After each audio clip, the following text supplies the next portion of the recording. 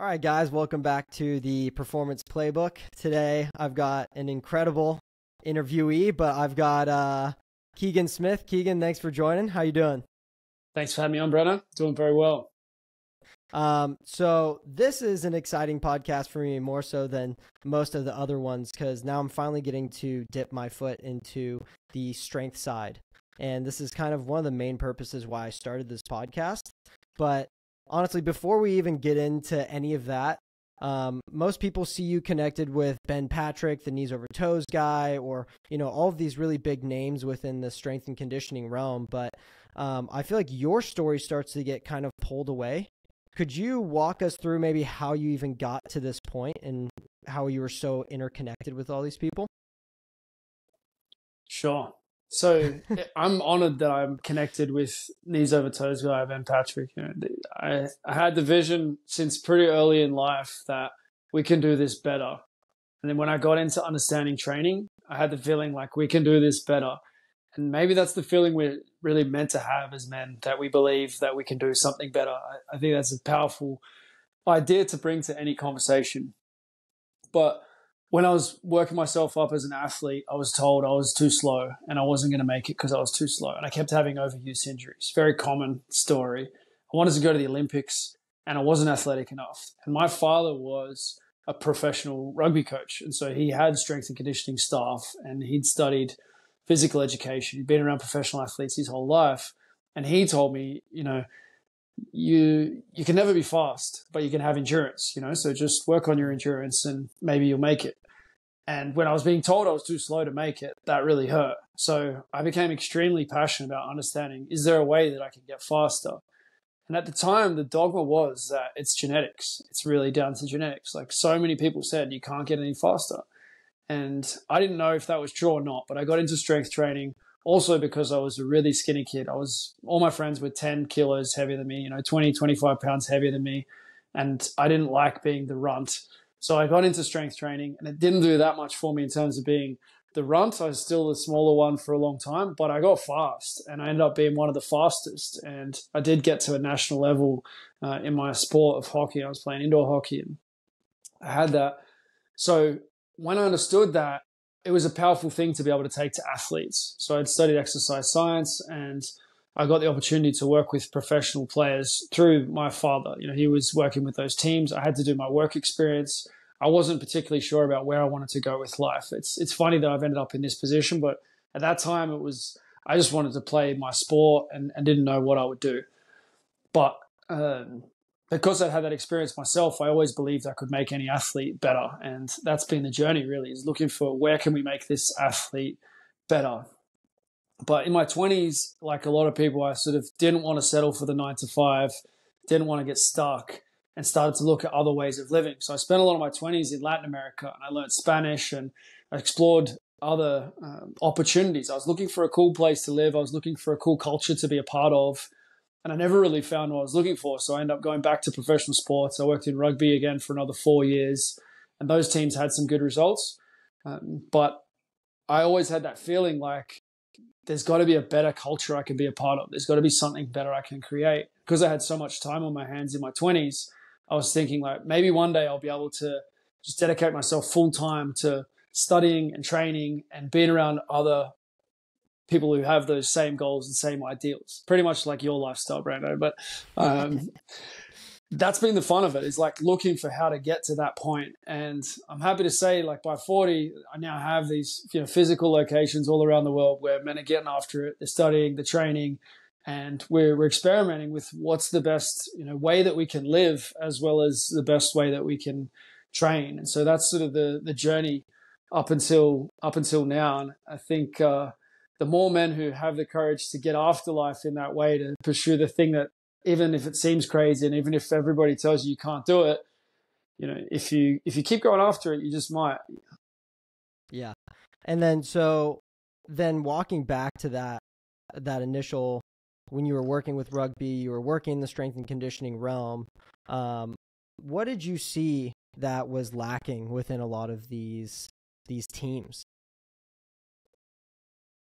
Initially, when I was in my early 20s there, what I saw with the team that I was connected with was a lot of hip mobility issues, and they were actually being discouraged from stretching. They were being discouraged from squatting to full depth. It wasn't so much don't put your knees over your toes, but it was like don't go below parallel. And so I saw athletes coming in at 16, 17 years old being better and more well-rounded than the guys who were in their 20s and the mid-20s. And I could see that like a deterioration in athleticism happening, even though they were training as professional athletes. Like they were full-time dedicated to being athletes, and then they were deteriorating. So clearly there's something up with the system. And I was really interested in reading. I was lucky to have a really good mentor there. Hayden Knowles was running the program, and he had an athletics background, and he knew a lot about training. And he put me on to different systems of learning. So I was studying like Mike Boyle and all the books that were coming out in the States in the early 2000s. He was giving them to me to read and saying, read this and then tell me what you get out of it. And I loved it. And that was really how it started for me. And he would give me little projects because I'd be this cocky young guy, thinks he can change the world. And he'd say, well, cool, you think you can fix, that about him? Like, take it on as a project. And he would give me like one session with that player. And if that session went well, he would ask the player, what did you think? And then if the session went well, I'd get the second session. And it went like that. I had these little projects with professional athletes. And I loved it. I loved being able to see we were testing some different things and we got some good results. And yeah, like there was a lot there, but I think the biggest thing was that the hip mobility piece was the one thing that stood out to me, and getting into that full squat position, which is quite funny because that was in 2004, 2005. It was long before I got into Pollock and stuff, or, Ben Patrick was probably in nappies at that stage. It was a while back, But yeah, there's always something to work on. Any athlete that you find, like there's always areas that they haven't addressed or haven't addressed into the detail that they could. And that's the fun of it, is identifying what could be the weakest link, what could be the thing that's going to make the most impact. I think Charles Pollock was the master of that, identifying, okay, is body composition the weakest link, or is the brachialis the weakest link, and if you can identify the weakest link and change that, that's where you're going to get the biggest change in performance. It's not the same in business. In business, you want to double down on your strengths and, just get someone else to do the stuff that you're not naturally good at. But as an athlete, if you have a weak part of your body or a weak part of your game, like you really have to address that. You have to face it, fix it to be able to progress forward. So I could always see something that needed work with the athletes that I was working with, and that's probably still the case. And the fun is in figuring out if your protocol works. So now that you've been outside of that realm, though, it's always frustrating to maybe look at it from a third-party perspective because, again, like the information takes a long time for it to seep back in. So, for example, like working that full range, maybe there's still a lot of people that might not entirely buy into that. And then plus it's like you said, right, there's a lot of like dogma within, the CSCS, like a lot of the American systems. But when do you think it'll change? And do you think it is starting to slowly change? Are you seeing a change?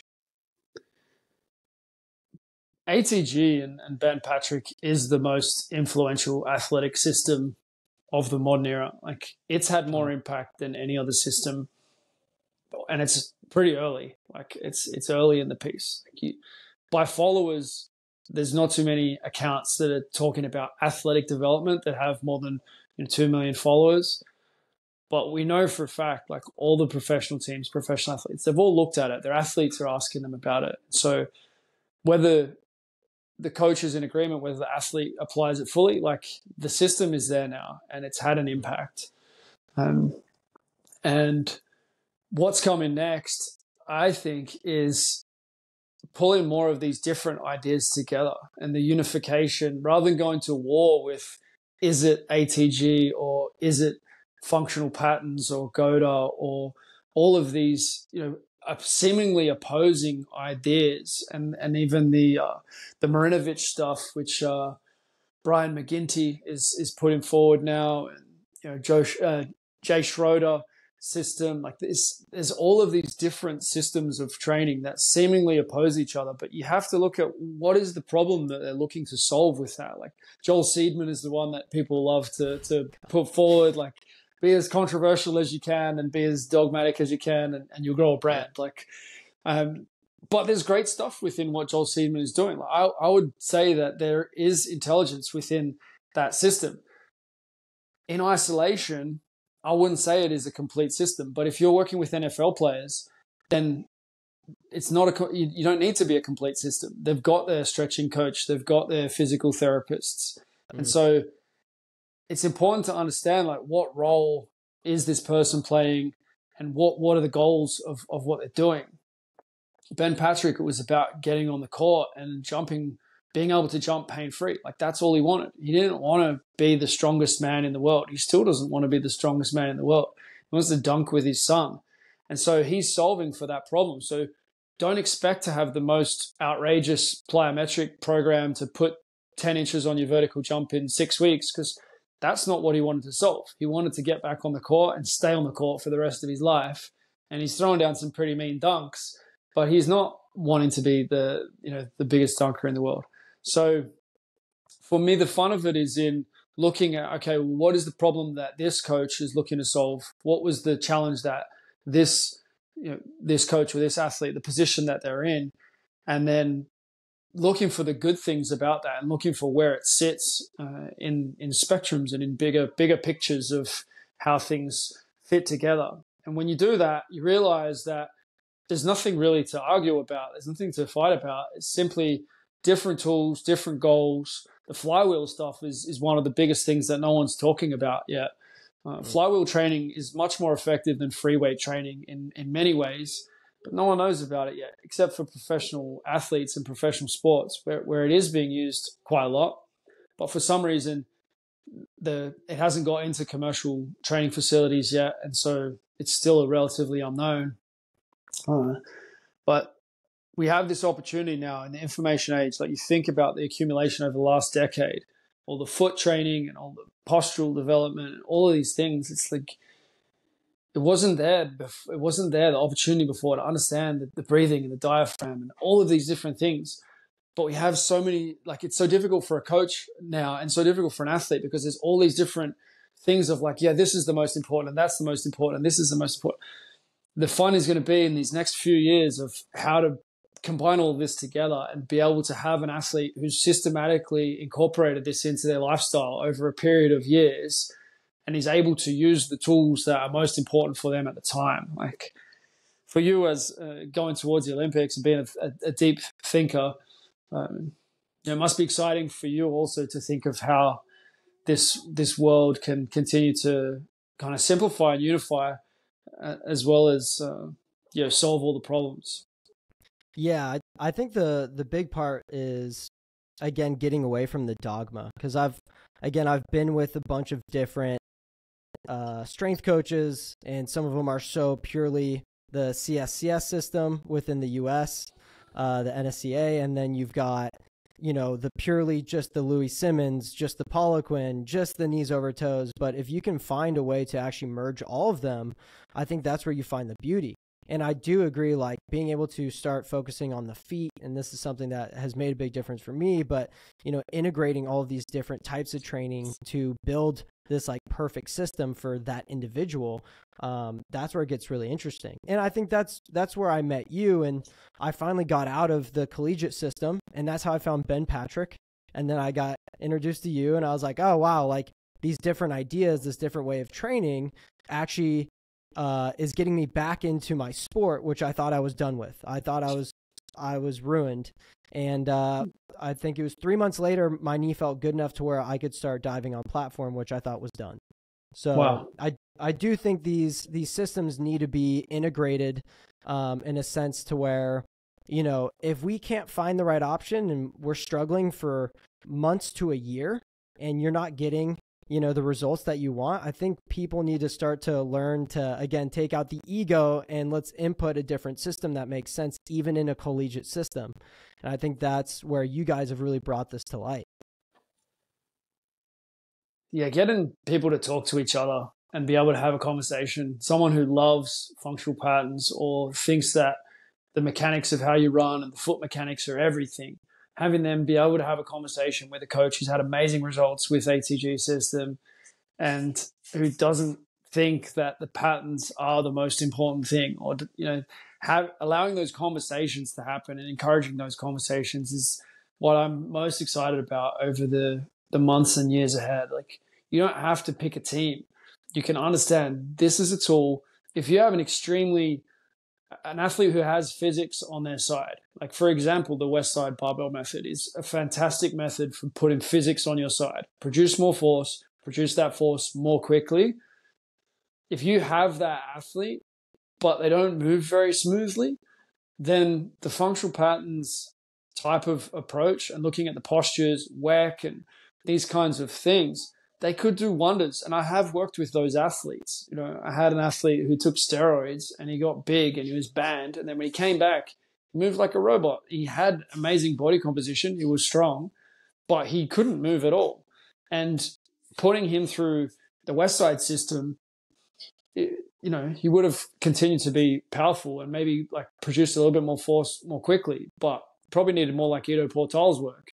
Like, let's get fluid. Let's get, able to control the body. And for now, I'm not sure, it's happening. Like on Instagram, you can see some coaches who are thinking like this and they're doing this stuff. Like they're able to press massive weights, but then they can also do a planche, and it's really cool. Like, it is happening. But as far as coach education, I don't really see anyone who's kind of putting it all on the table and saying, hey, let's have a discussion. So that's really what I'm doing now, Brando. Like, we haven't spoken for a little while, but the Uncommon Success now has a wing. We have the Uncommon Professional, which is anyone wanting to build a business who also values being athletic, who also values having a good family. Like, that's the vision of the Uncommon Pro, making more money, being athletic, and having a great family. But the Uncommon Athletic Coach is someone who wants to have this conversation of like, I'm willing to learn about breath work. I'm willing to learn about rope flow. And I'm also willing to run backwards and sprint backwards and test all these things and see what comes out, because I think we can do something way better than what we're doing. And that's the fun of it. It's figuring out how to put that together. And it is a bit overwhelming when you start thinking about that. But if you can simplify it down into the vision for it is like the secret sauce with dense and like with having these like chunks and blocks of training. If we're able to put things into like 5 and 10 minute blocks, we have so many blocks of training you can do for the week. And there's a certain amount of cost that's going to happen with a certain style of training. The breath work isn't going to cost the same as lifting a maximal weight. But then if you can do a certain block with the level of complexity, say with its like trampoline training, and you've sent me some cool stuff on the trampoline. If you can do, drop on your bum and get back to your feet, then maybe you can work next on drop on your back and get back to your feet. And then that becomes a more complex sequence. And if you're allotting 5 minutes of your training time to trampoline, I believe that rugby players should be doing that. I think soccer players should be doing that. Like, I'm putting this out there to soccer coaches of like, okay, you want them kicking the ball a quadrillion times, but why don't you get them to like very basic level of tricking, parkour, trampoline ability, and maybe it'll help them to kick balls that they weren't otherwise kicking. What if they did a little bit of Taekwondo style training? Like, if you think about the athlete's progression over, even once they're a professional, right? If they go professional at 18 or 20, you've still got like 15 years. Like, how much are they really developing when they're doing the same training all the time? Like, is there more? That's the fun. It's like asking these questions. Yeah, I genuinely kind of felt a spike in my performance too when I started adding some form of cross training. That was climbing for me, and being able to utilize my upper body in a different way just made me feel safer when I was diving. And I just felt like I could understand my body in a more of like an isometric position, because there's so much of holding tension while you're climbing. And so it's just a really cool way to actually be able to utilize that within my diving. And you kind of reminded me of Clarence Kennedy. I mean, he's an Olympic lifter, and he also does tricking. And he's so explosive, but he also moves super well. You'd think he's this bulky, like tight guy, but he can move super well. And you start to see that within how smooth he moves some of his like snatches and stuff like that. And now we kind of see you, like, I feel like you maybe have transferred your training into what you brought up, and maybe the viewers don't understand what your dense training is, but you do a lot of like EMOM work, and it's a lot of calisthenics with muscle ups, handstand push-ups. Your handstand looks as good as mine at this point. Do you want to kind of expand on that?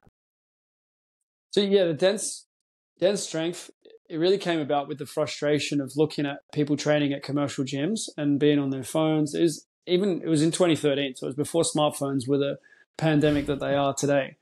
But you would see people go to the gym consistently a few times a week and really not look like they go to the gym.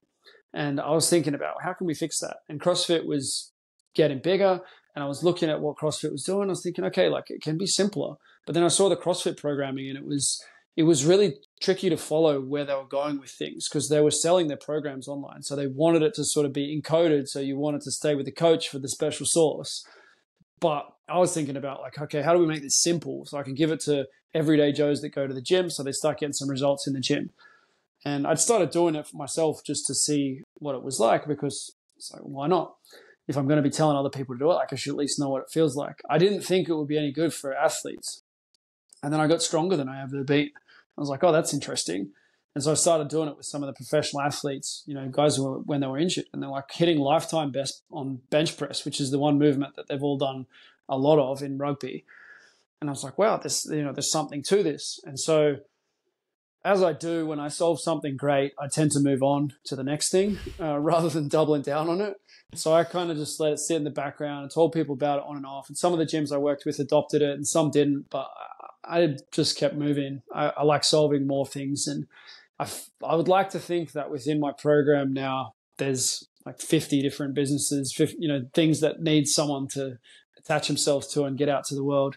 But the dense thing has really kind of kicked off in the last year or two, where Nico Di Paoli's used it really well. And he's been doing it with some of the world champion calisthenics guys.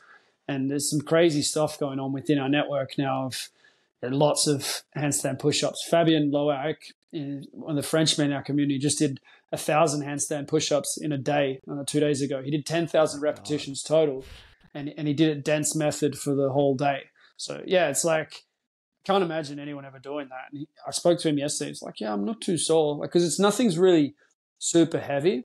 As much as handstand push-ups, you think they're heavy, but when you get in the groove of them, they're not crazy heavy. So he wasn't even that crazy sore. But that's the cool thing about dense method, is you can not be as sore. You can be more consistent, and it's like testing as well, where you get kind of that feedback loop of dopamine and positivity of like, I just beat what I've done before. But if you go too crazy with it, you won't finish the block. So it's self-regulating as well. And that self-regulating aspect is really important. And that was a big problem for me, that I would max out too often and grind too often. So when I did dense, I would always, leave more in reserve, because you basically have to. And yeah, it's such a simple method, and it's been for so many coaches who stress about programming and athletes who stress about programming. It seems so mystical and complex because you see all these Russian systems. And honestly, I think programming is the biggest scam and the biggest thing that people waste energy on. It's much more important to think about the movements. It's much more important to think about the kind of execution of the movements. People don't even think about that at all. What's short range and long range? Where in the strength curve is this movement challenging the person? That's barely a consideration. Only a few years ago, I was having fights with people on the internet saying it does matter where on the strength curve the sticking point is. And they were like, no, it's just how many reps you do on the biceps. Like, it's total volume on the biceps. Like, that's not true. If you do extreme long range biceps, like layback incline curls, whether you're ending up in a full stretch, 45-degree or flat bench incline, you're going to get an extreme stretch and you're going to get real DOMs. When you do spider curls or when you do standing curls with the same weight or even more weight, you're going to get less soreness and less muscle damage. It's basic physics. Like, that one of them is going to make the tissue bleed more than the other, because one of them's stretching, and you get that strong sensation of, hey, be careful, something might pop here. And so we should be thinking much more about where in the strength curve the exercise is impacting. We should also be thinking much more about the tempo of it. Is there impulse in the way we're executing this movement, or is there no impulse? Is it really smooth, or is there, an amortization or an elastic component to this? So I might be getting too deep in the weeds. I'm not sure who's going to listen to this, Brando, but it's stuff that's worth exploring. If you care about athletic performance and there's concepts here that you don't understand, I would encourage you to dive in and understand them. Brando can explain it all to you if you need, but this is what we should be thinking about more so than programming. Like, it doesn't really matter whether you do 3 sets of 10 or 10 sets of 3 or 30 reps or 60 reps. What matters is that you're choosing movements that are going to take you to the point you want to go to, and you're using the nervous system in a way that is going to take you to where you want to go to. Yeah. And I actually found it pretty interesting when I was starting to program for myself. I noticed how important the intentionality of everything was. And I really recognized that too when I first learned from the ATG program. Like, tempo is like huge. It's ginormous. Like, if you're doing a back squat, if I just program a back squat, what the hell does that mean? Like, what does that mean? How fast are you going to, are you just jumping with it? Like, how can I like extrapolate something that actually makes sense? And so by utilizing tempo, we can really be intentional with every movement. Yep. But quickly on the dense, before I forget it, if you're programming for someone or you want someone to first get into this dense program, are you prescribing this multiple times a day, or is it just, hey, we want one really strong, let's say 10-minute dense program of squats and pull-ups? Or is it multiple times a day and you want to cut it up into 2 or 3 sessions? It depends. Best case, moving multiple times a day is a good thing. And generally, people in my network train every day. And that's becoming more accepted in elite sport as well. You got NBA teams that are saying, yeah, we do some strength training each day. We train after games. And it doesn't mean you're training harder, or it doesn't mean you're getting more soreness. It's actually usually the opposite, because everything is kind of sub-maximal and you never get too sore. You never really test yourself to the point where it's going to detriment the other things that you're doing in life.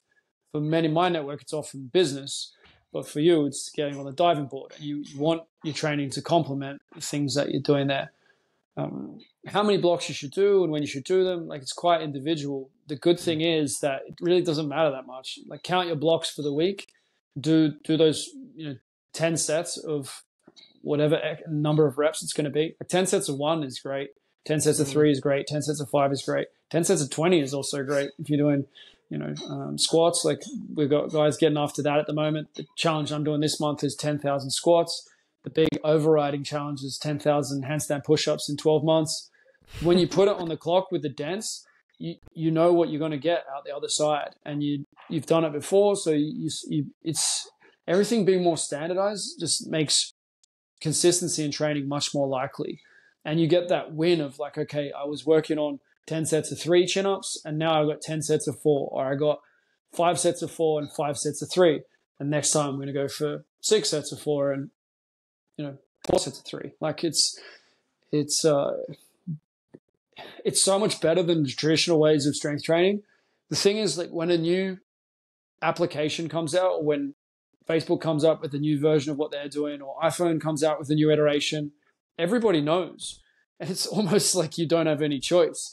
The things stop working on the old apps and you're forced into the new, better technology. In strength training, that's not the case. In strength training, no big tech, no big companies care. Like, there's no real money in it. It's not considered like a serious industry, the strength training, even though people do really care about it. But a lot of the money is in shakes, and it's in the pants that you wear to the gym. And this is better technology as far as training goes. ATG, dense, like understanding range, short range, long range. But the only way it gets out there is if coaches decide, I'm going to get this message across. And that's literally how it's happening. It's like a revolution of the people, person by person, getting a message across of, hey, there's a better way of doing this. And it is a shame, because a lot of people don't train because the ways they were taught to train are just crap. Like, I wouldn't train either if I was going to try and do the way most people train, go and sit on machines and do 3 sets of 10. And it's like, there's nothing interesting about it. It doesn't get results. Whereas once you're doing the things that we're doing, like, you're going to train for the rest of your life, because it's fun, and you want the challenge, and it's not going to end. There's always going to be something cool to work on. And so it is cool to see the dense message getting across. I wish that there was a way that it was just, when there was something that's clearly better as far as technology and training goes, like if there was a way to get it to people more directly in the way we get these app updates, like that would be a better place. Yeah. So how have you felt physically with this transition to like more calisthenics? And I don't know, maybe I haven't seen it, but maybe you're utilizing both more, like classical barbell stuff and calisthenics, or how do you feel overall? It's been feeling pretty good. I do miss the barbell. It's not really a choice. It's just that I've traveled all year. I've been like 20 countries this year, and I'm working super hard on my business. I'm homeschooling my children. Like, that's why I'm training body weight at the moment, is because if I wasn't, I wouldn't be training at all. And it needs to stay in my life. So I look forward to getting back on the barbell more. When I have, when I was in Florida with Ben, I trained on the barbell there. And when I was in Montenegro, I did there as well. But it is also a great thing. And Nico, the motion guy, sort of helped me with this as well. He was just training only body weight. He had his nice gym there. He was doing a set of 20 chin-ups, usually wide grip, and then going straight into 20 pistols each leg, going straight into 20 dips. And he was just doing like 3 or 4 movements each day. And he was like, yeah, that's all I'm doing at the moment. And he could do his one-arm chin-up. He was getting his one-arm chin-up in spite of that. It's like you can get a lot done with just body weight. So it's good to be piecing this together as a whole body system.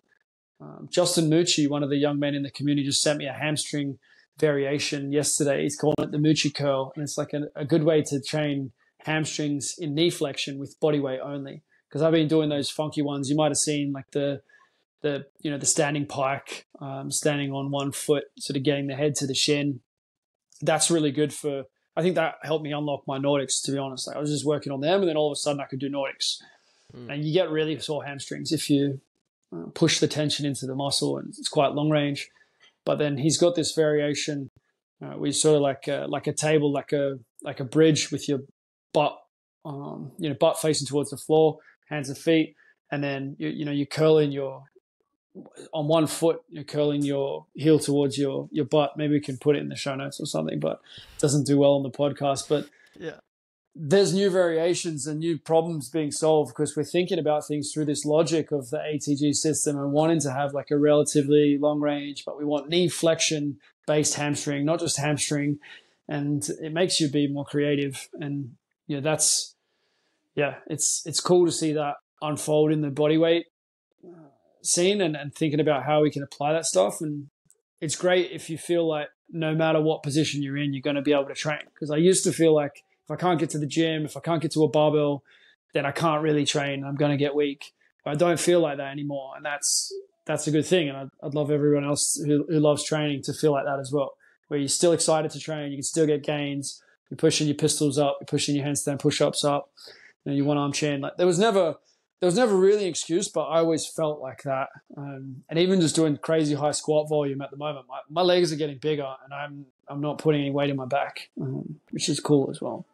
Yeah. So you've kind of just found a system to where you really can't produce any excuses. So, hey, I'm traveling to all these countries and I have no time to do these things, but maybe you've got 3 10-minute sessions. I think anyone can fit that in. So that is pretty interesting. So your preference would be to add a barbell or add free weights, whatever that looks like, to your program? Yeah, I do like still having a gym, and I think most athletes should be doing that. Like, they should have a setup with more variety, more options. But to not have it as an excuse is the biggest thing, and that's a pretty good summary in general. Like, let's build a system. Build systems robustly enough that there's no excuses. It's the same thing we're looking to do with the business stuff. Like, it's not that complicated. If you want to do it, if you want to get to work, like here's a system, here's a template. Let's get to work. Well, with the you don't even need to do. That's what we've done recently. Is like create this kind of ultra dense idea. It's called bodyweight dance within the ATG app now, and it's like two movements on the same minute, and so it brings a bit more cardio into it. And CrossFit's been doing it. It's not a new invention, but when you train dance with 2, or sometimes I'm doing 3, sometimes I'm even doing 4 movements. Like I'll do a handstand, and then I'll do pistols, and then I'll do push-ups, and then I'll do squats, all in the same minute, or the KOT calf raises. You can rack up reps really fast with that, but 10 minutes, you've got a decent whole body workout. And it's not ideal for an Olympian. It's not a sport specific thing, but it is pretty good for a busy dad. If you're like, I don't know if I've got time to train, I'm like, well, yeah, try this one on.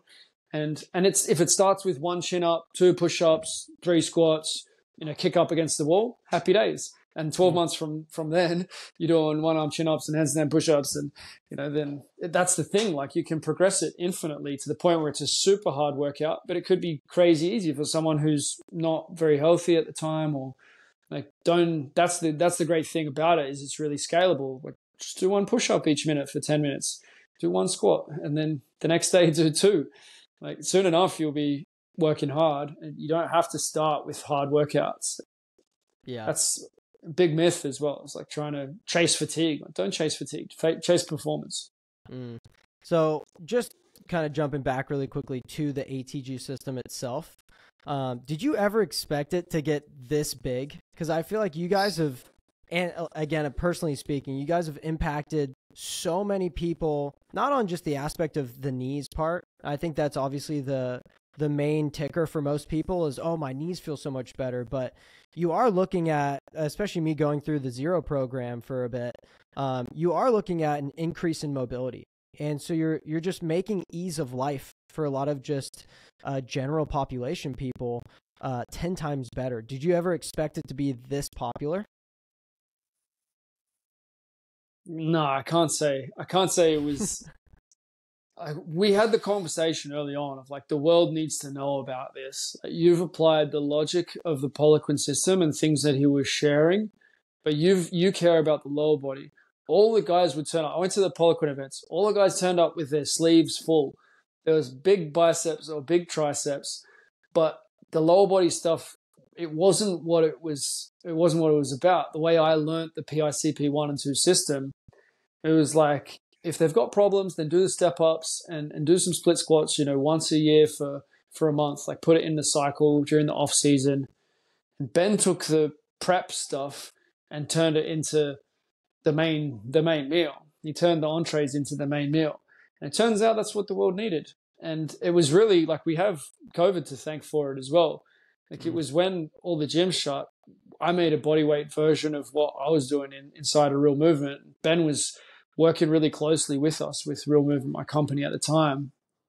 And he was like, okay, I'm going to build a Zero version of this. And that's been the thing that has been most used. I think it's still by far the most utilized program within the app. That was never even going to be a thing. Like, the reason that exists is because we were locked out of the gyms so we could be healthier, for many months. And so that's where that thing came about. And you just connect the dots looking backwards, like the Steve Jobs thing. It's crazy when you think about it. But we were talking about, who's going to be the ones that are going to get on Joe Rogan, and how do we change the way the world trains? Like, I've been asking myself that question since 2013. Like, I was saying to myself, I don't know if I can solve a bunch of things. Like, there's many problems to solve in the world today. There's some very, very challenging situations that we can all see. But one thing that I can work on is the training thing. Like, we can solve this. The athletic question, for anyone who wants to be athletic, like, we can solve this. And I still feel as though that hasn't been well enough communicated. And so, like, Ben doing what he's doing is phenomenal. And I would challenge other coaches to dream that maybe they could do 10% of what Ben's done as well, or maybe double. Like, the fun of it is in testing your ideas and putting your things out there. And so many coaches have taken their craft and taken, like, public messaging, basically, which is, in a way, these are like public service messages, what these men are putting up on Instagram now. Those have been inspired by Ben. Like, in the old days, this would have been buying time on local television to be able to get a message across of like, hey, you can fix your body. And now you can do it for free. And people laugh about it or criticize it. But ultimately, it's working. Like there is a message that's getting across. Like more people are aware of walking backwards than than they were aware of a long time ago, and it's fun to see it unfolding. And there's still a long way that we can go with that. So couldn't see that it was going to be like this, but I still think we're only just getting started. I think there's so much more to do. There's so much more to solve with professional athletes, with rehabilitation, and the fun is in the mystery, like staying in the mystery of like what are the best methods and the biggest solutions. It's not going to be one person that's going to be able to really take all of this forward. Like there's so many questions within it. Yeah. And so I kind of want to completely take this in a different realm that you're also very good at, but we've seen you in the strength realm. We've seen you build these companies. And one big thing here too is, how much you've been able to do with a lot of men and help them kind of get out of ruts. And you're making sure that people are, or not people, but more specifically men are being able to, build the dreams, the jobs, the life that they want. And so I wanted to read you a quote, which you've definitely heard already and you probably already know of, but I kind of want to get your thoughts on it. And then I'll proceed with a question from there. But hard times create strong men create good times create weak men, and weak men create hard times. Do you think we're in a time of weak men because our parents and grandparents have created such wealth that we've kind of started to falter from there?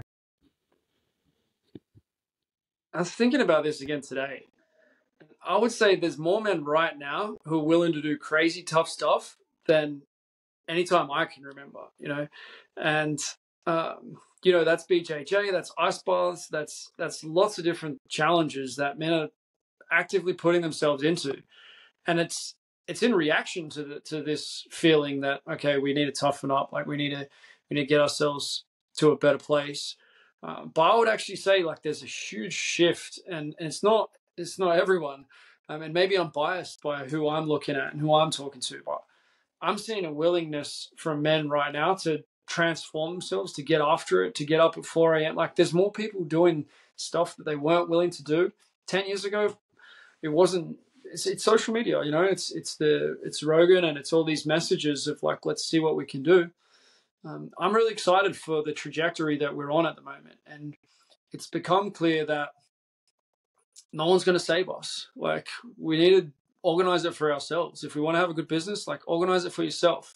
If you want to have a great body, like don't wait for the government to mandate you having a great body or you having a great business. Like you got to sort it out. And so I see a lot of men getting after it hardcore, and I did have more women in my programs in the past, and it just turned out that women didn't really like my stuff. Like it would be maybe 3% of my customers, and then sometimes they would feel a bit awkward because it's like, where's all the ladies at? And I'm like, well, I invited them, but they're not here. And so for that reason, like we became men only recently within my top end program, and probably should have done it earlier, to be honest. I do think that there is a significant difference between the experience of a man and the experience of a woman, which I probably didn't understand until more of this stuff has come into conversation recently with these debates about what gender is and whether we need to be using pronouns, and all of these conversations. They've forced us all to look at like, what is a man? Is a man different to a woman? Do we need to have different environments for boys and girls? And I hadn't thought about any of this stuff because why would you? Like it wasn't really that important to think about it. And yeah, now that we think about it more, like it is important for men to have support and challenge from other men. And a woman is inherently valuable, like it or not. Woman is always going to be in demand. If a woman wants to be in demand and wants to, have a partner on any level, someone to hold her hand, she's going to find someone in 10 minutes.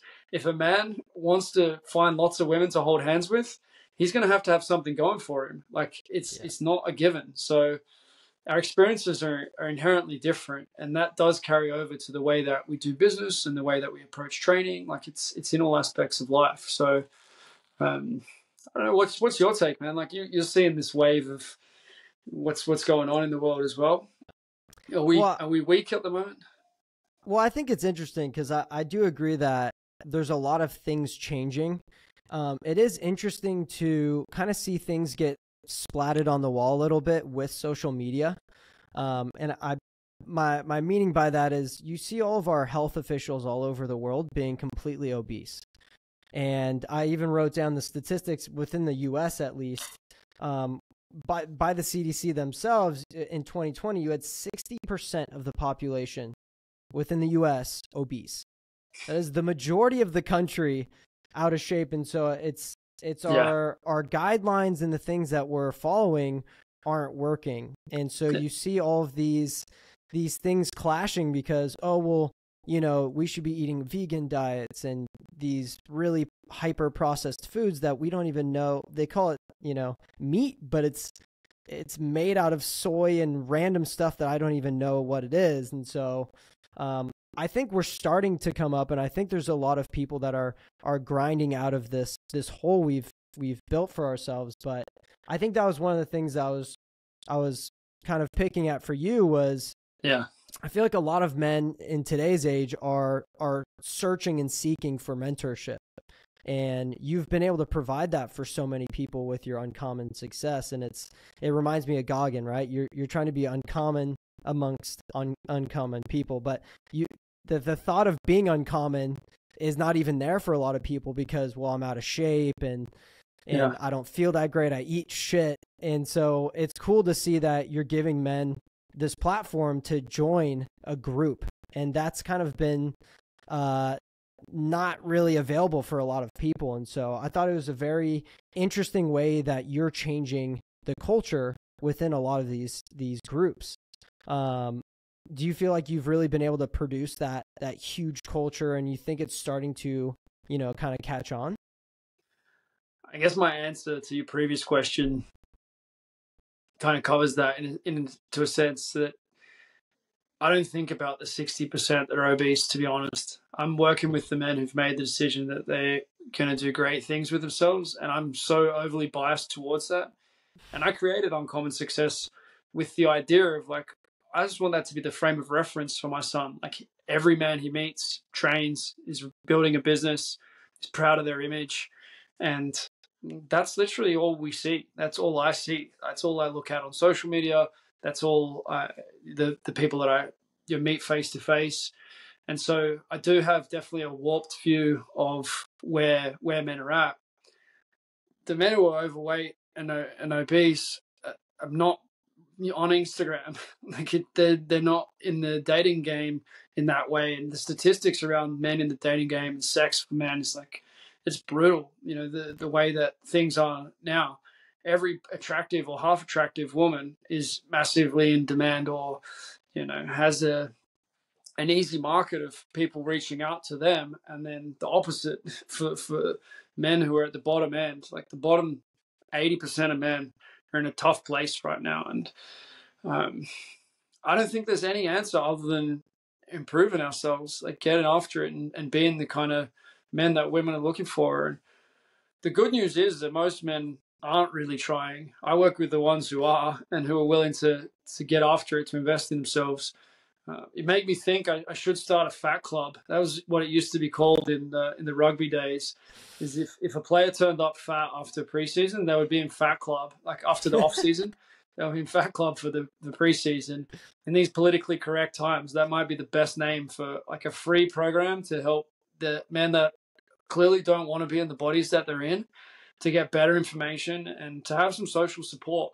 Because in that rugby environment, when you're in Fat Club and everybody knows you're in Fat Club and you turn up at 6 a.m. when the other boys come in at 9 or 10, there's an incentive to change. And there's no incentive for a lot of men to improve themselves. And I don't do well in that environment. You're not in that environment where no one cares if you get a bit fat or if you get a bit weak or lazy or whatever.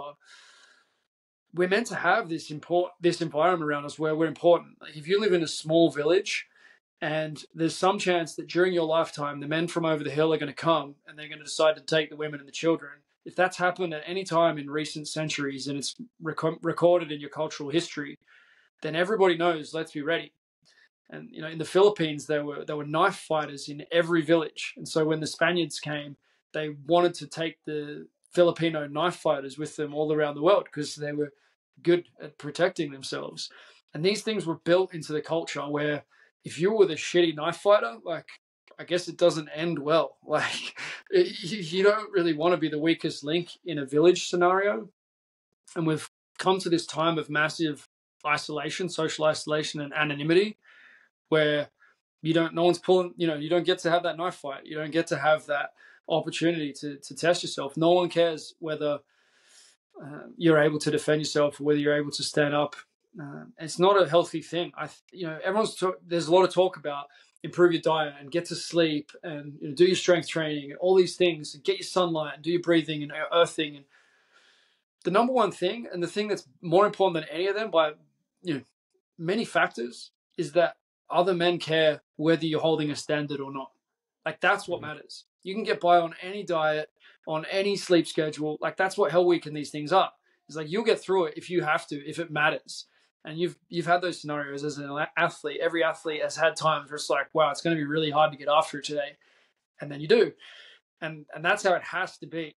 And if we don't have that social environment, we don't feel good. It doesn't matter which diet you're on. It doesn't matter if you're earthing. It doesn't matter about all this stuff. If no one cares, the thing that all these guys who are sharing this idea, they think they're sharing the best thing. But the best thing is the fact that they're leading and they know that other men are listening to what they're doing. And so they get that feedback. Joe Rogan has ultimate accountability because he's on TV. He's got more people watching him than anyone else. So of course he's going to do some training. Of course he's going to sort himself out if he gets a bit chubby. Of course, he's got that ultimate accountability.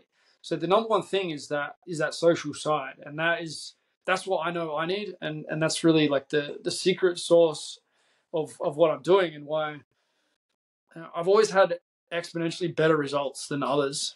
Even when I was coaching hockey teams when I was 19 years old and was coaching the under 15s and whatever, I've always had better results. And looking back, the thing is just setting the standard. The thing is like looking for the weakest points, coming up with novel solutions. But ultimately, if you're willing to do what others won't, if you've set a standard for yourself, then eventually you win. And in life, you don't have to actually be the best. You just need to be in the top few percent. Like, if I have a good fitness business, doesn't mean anyone else can't have a good fitness business. You can't solve and take the whole market. So winning in life is actually much easier than winning in sports.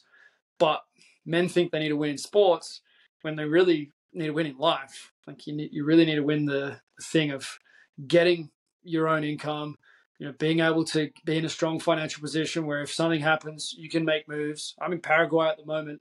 You can think about why I'm here and you can ask me if you want, but I'm traveling the world. I'm looking for what's happening next and how to put myself in the strongest position for my family, but also for all the people that I'm working with. Is like, we need to have different scenarios covered.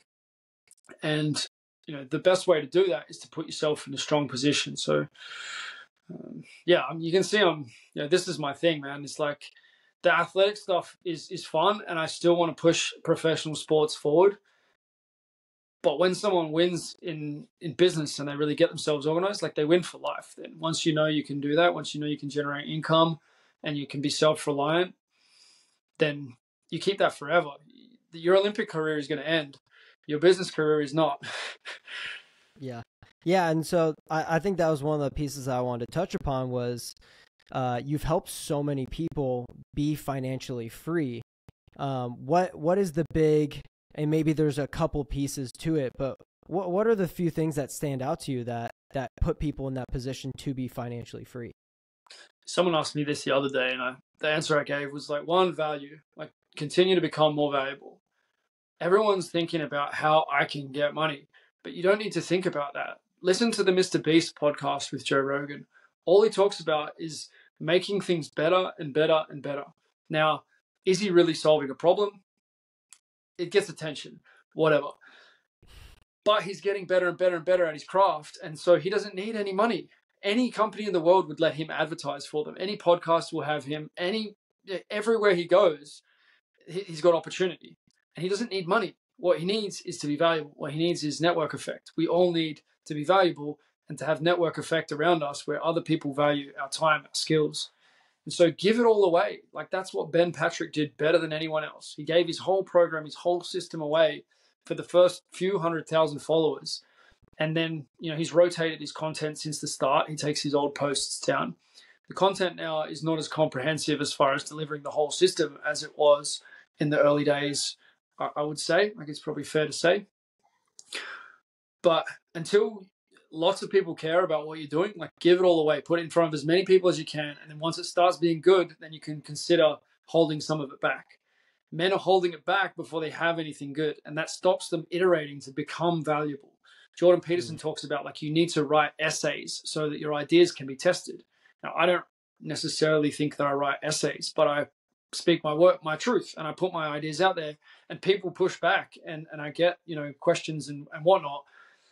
When you decide to not be a playing character, then you don't get that feedback loop, and so you can't become valuable if you're sitting in the background. Like better to have a fat Instagram and put yourself up there every day being fat with your shirt off, because you're getting a feedback loop and you're creating more of an environment that you're likely to change. If you don't want to be fat, if someone wants to be fat, good for them.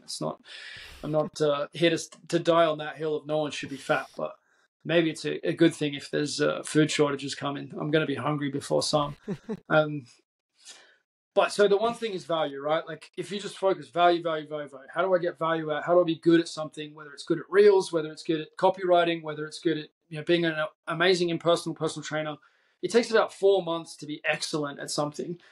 Most people aren't excellent at anything, and they just have not decided to put a lot of focus into it. There's a Harvard study about it. It really only takes 4 months. And all these college degrees, it's a massive scam. It doesn't take as long as it's all drawn out to be. And then they're only really conditioning you to go get a job. Like the whole schooling system is conditioning you to go get a job, which you don't want anyway.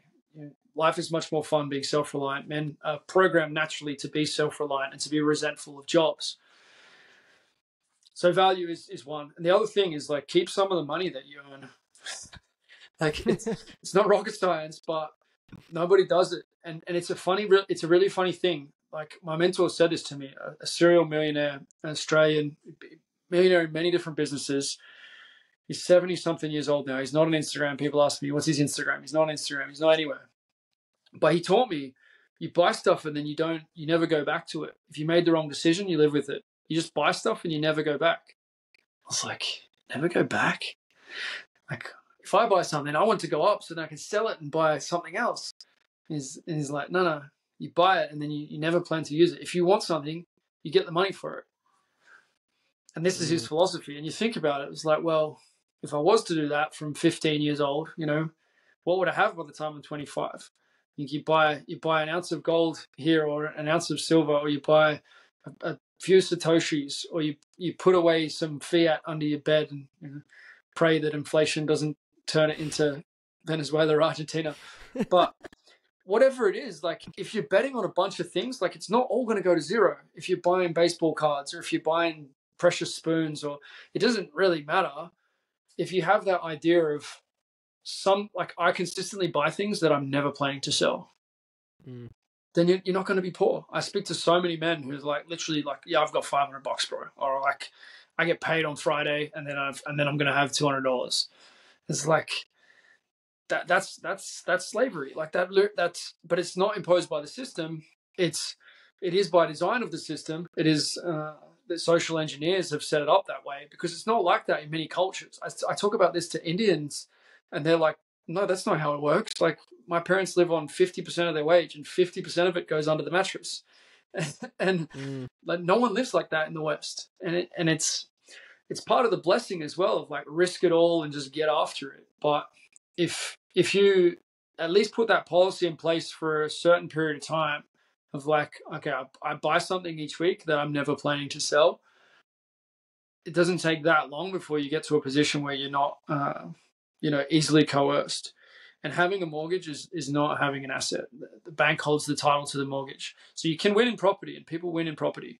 But the common way to do real estate is I buy a house, I live in it, and I pay the mortgage off for 30 years. And so I never buy anything else because all my money goes into the mortgage. I hear about Bitcoin, I don't buy any. I hear about whatever, you can't get involved because everything goes into the mortgage.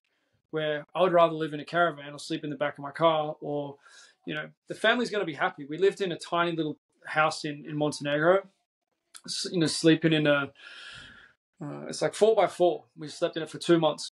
Children at the time of their life, there's a trampoline there. The gym's like 10 times bigger than the house that we're staying in. But it's not the material stuff that's going to make you happy. It's the material stuff that's going to make you miserable when you pile it up at the cost of being able to do things that you want in life. So that's two lessons. And yeah, if people have a better one and they want to add to it, I'd love to hear their suggestions as well. But it's a pretty simple formula that you're going to be all right if you can manage that.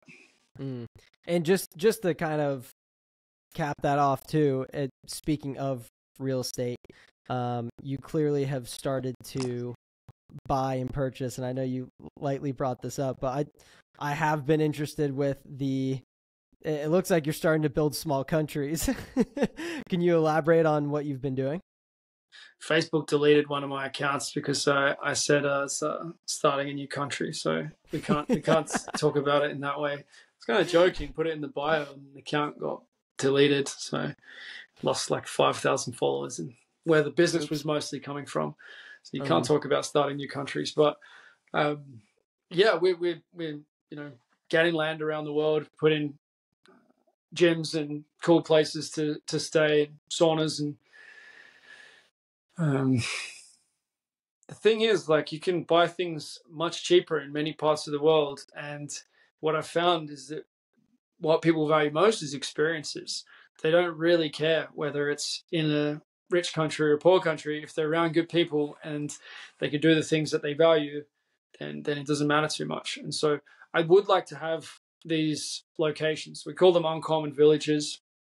And the concept is that there's a location for men to go and get after it, train hard, build businesses. And then nearby, there's a location for families, and where families can be connected. And the goal in the end is to have education systems and food systems, not to be cut off from everybody else, but to be able to live in the way that we want to live. The details of how all that unfolds, I don't know. Like, there's a lot of mystery, there's a lot of challenge within that, but it's fun to be acquiring real estate. I wish I'd have started earlier in that way. I don't think of it so much as like real estate plays that looking to sell, but you can see what's happened with Bali Time Chamber. It's pretty much in the cheapest part of Bali that there's a really successful business, and it shows the model. The model is you get cheap real estate and you put what men want on it, and the challenge, like, because a lot of men are thinking about this, okay, I'm going to start a village.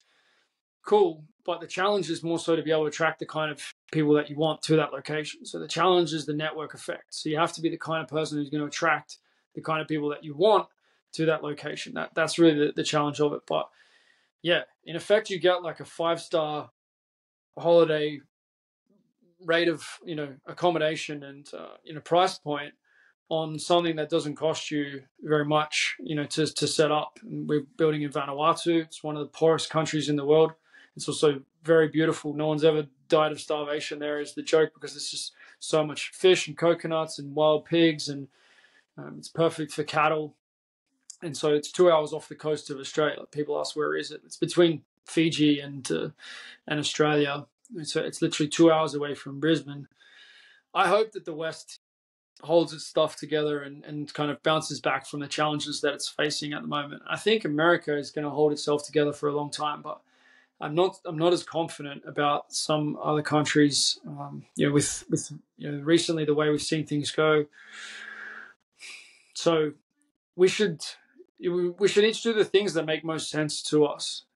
For a lot of people, that starts with just holding some assets that your government can't immediately access if they want to, like holding, for some, it's having some Bitcoin, or it's having a bank account outside of where you live.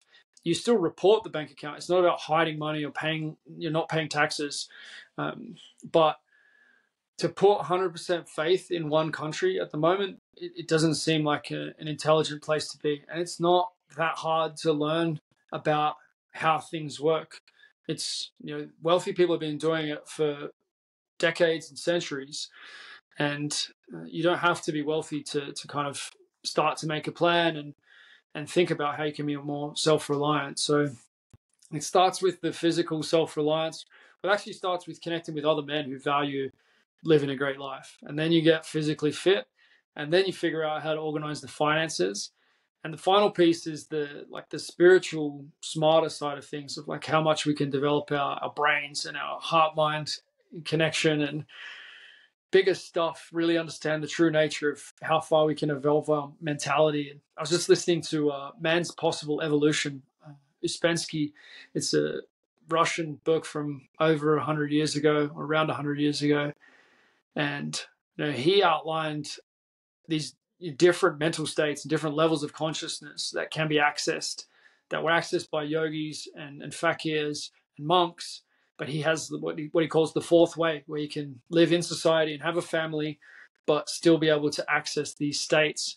And I feel as though I've had some experiences around this, but that's kind of the fun stuff that I would actually love to get to a point where we've got these village locations and enough guys that got their money together and sorted, and things are running well enough that we can get into some stuff that hasn't been, no one's even talking about. Like it's not really on the radar.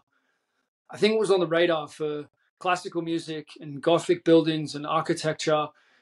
The way he explains in that book is that these artworks were an expression of consciousness, an expression of our understanding of these divine states, and we built them into like works of art so that they would remain. And they have a physical movement system as well. Actually, it's like based off Gurdjieff. It's these really complex kind of dance like movement sequences. But yeah, this is where I want to get to the point where it's like that, learning languages, playing guitar, reading philosophy. That's the end game for me. But I need like 1,000 men who get to a similar position to where I am, so that there's this all over the world. And if that has a flow-on effect to make a bigger difference, then cool. If it's only those who choose it, then cool. Like, you have to step into this stuff if you want to experience it. You're not going to accidentally reach these places with business, with diving off 10-meter platforms. Like, it's not going to happen by accident, right? Like, so yeah, this is the journey, and life is good since I have a mission. There's so many men who feel like there's something big missing. Give yourself a mission. This mission was there for me since I was like 23. I had no idea how I would do it, but there was somehow a mission in my heart, in my mind. It took a while to be able to really, even talk about it, but then to build it. It shouldn't take as long. That's the goal of the program. It's like 4 years. You should be able to do what I've done to get to this point. I don't know what comes after this, but I'll be teaching it once I get there. Yeah. Well, that's a lot of fantastic information. I hope the people that are listening can really kind of digest all of the ATG stuff, and then again, the business side is where you're starting to build some fantastic empires, and it's fun watching it from the side while I'm sitting here in my athletic world. But I know I'll definitely be joining you once I'm done here. But thank you for joining, and it's been an absolute honor. I know I'll have to pull you on at some point again, but it's been a fantastic hour, to say the least. Thanks for having me on, and yeah, don't understate yourself. I know you're going to do very, very well in business. You've had a great start with some cool stuff, and I know you've tasted that drug as well, that you're going to be excited for when the athletic stuff changes its role in your life, because there's something cool coming. All athletes should have that as well. Once you get a taste of business, athletic training, it's still fun, but it's not the same buzz. But yeah, go enjoy the Olympics, and we'll continue the journey. Thank you so much for having me on, and look forward to the next conversation. We'll talk to you soon. Thanks, Keegan. Brother.